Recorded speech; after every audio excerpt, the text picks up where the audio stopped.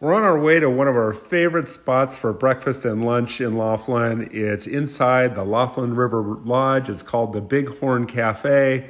Here's a shot of it. It's got a great atmosphere. It's kind of a stone lodge type.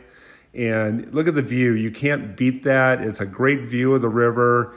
They have great service, and it's a great atmosphere, and really one of the best values you're going to find on the river, some of the best food. Look at this veggie omelet, and look at the fruit that you can get along with it. So fresh and so good. And that sourdough toast, some of the best we've had. This is a club sandwich I had for lunch one of the days. Some of the best fries I've ever had. It's just an incredible sandwich, incredible lunch. And obviously one of my favorite breakfasts, ham and eggs, and yes, that sourdough toast, it's just the best.